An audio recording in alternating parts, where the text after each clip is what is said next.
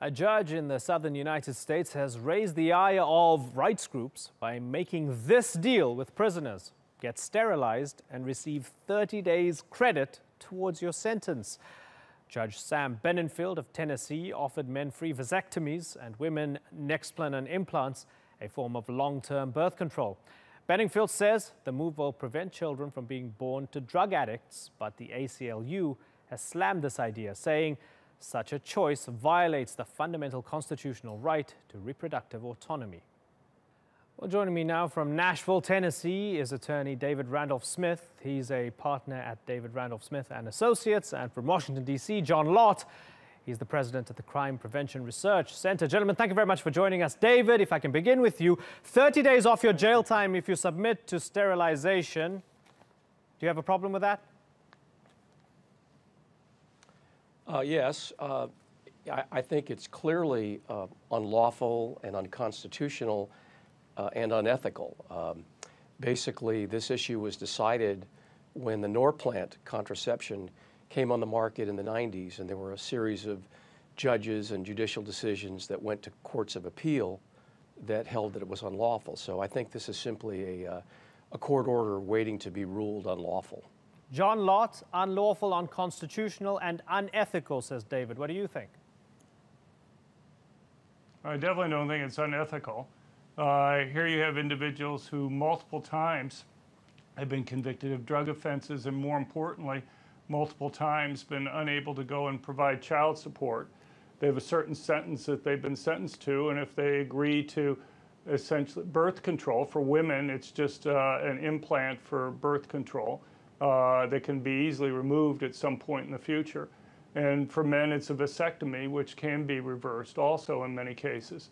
But it's voluntary on their part. There's a sentence that they've already been sentenced to. And it's to deal with the fact that these people are having lots of kids and not providing support for them.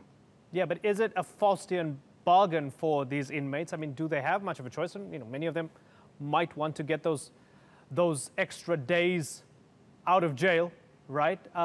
Fundamentally, at the core of it, is it a decision? Sure, is it a decision that certain people should be deprived of their ability to procreate because they committed crimes? That's why people say this sounds like eugenics. Well,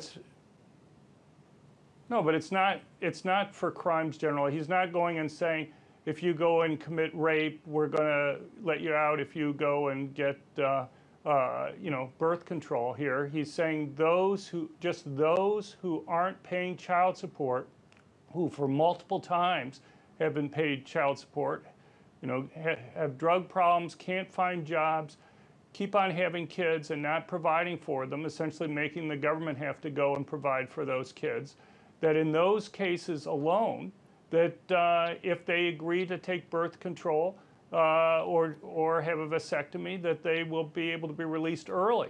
So otherwise they'd be in jail for an extra month. Okay. So it's not.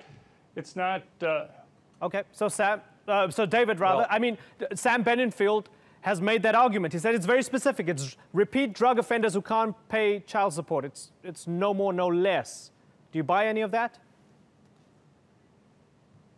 Well, no. Going back to the first point, there's no voluntariness to this, nor is there any informed consent. As I say, there are risks to vasectomies, there are risks to implanted hormones, contraception, and there's no doctor he's basically practicing medicine without a license. And the AMA came out against this when the Norplant, same issue, and said it was unethical. The ABA came out, American Bar Association, came out against it. Courts in 4 Supreme Courts held it was unlawful.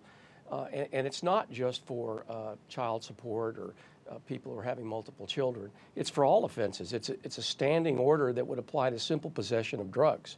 So there's no, it's not only unethical as no informed consent, but I think that if a doctor performed a vasectomy, and I don't think any have been performed yet, by the way, I think that doctor would be violating the informed consent of the patient because it's under the coercive situation where you have to choose between prison or jail time and getting out. And 30 days can be a very significant sentence to someone who doesn't have a lot of money. So again, there's no legal support for this. You cannot cite any medical authority that would support this. And as I say, the issue's been decided. We have case law that holds that this is unlawful, unconstitutional. It violates the fundamental right of procreation, the right of privacy, and the religious freedom of people who are opposed to contraception. So it's totally indefensible. It's ludicrous, John, and it will be struck down. If you're worried about people not being informed, I don't know if this is Phil, but if you're worried about people not being informed, then you can make sure that the judge is properly informing people of what the medical downsides of it are. That's not an insurmountable obstacle, even if it was true that they weren't being informed. Now, I'm just saying it's very easy to fix that and still allow to have the policy, even if your assertion is correct that these people aren't being informed. And it's not obvious to me that they're not. But even if it is true, it's easy to fix and still keep the policy in place. Well, that's not happening. And even if but even if that did happen, even if you had a doctor in the courtroom explaining what the risk of vasectomy and what the risk of Nexaplan was, inserting this in your arm for 3 years, and the hormonal effects of that, even if you had a doctor in the courtroom, it still wouldn't be constitutional or lawful, because you're forcing people to make an involuntary coercive choice to choose between jail and contraception or sterilization. That's not lawful. A judge can't say, I'll give you a lighter sentence if you have sex with me. This is the same thing. It's unlawful. No. John Lott? No, but a judge can go and reduce your prison sentence if you agree to community service. He can reduce your sentence for lots of reasons. I was yes, with the a judge can do all. There's all sorts of ways. There are all sorts of things true, that absolutely a judge true. can a judge ask can you say, to do go out in and take return. the trash and out. so what is the difference? No. Right. So the judge can do all those things. Is that coercion? It's unlawful. Then? I mean, look, the person a would have judge can spent do all of one those more. things and has great power. Right. And so why is this any different? It's not. This person has a choice. This is, if you want to have the doctor read all the risks that are there. But fundamentally, John, I mean, just fundamentally, is it? Don't you see that some people are saying these people committed crimes and therefore the authorities are trying to do something to push them to not breed? They're saying that certain people shouldn't be breeding. That's where the eugenics argument comes up. Can't you see that? Correct.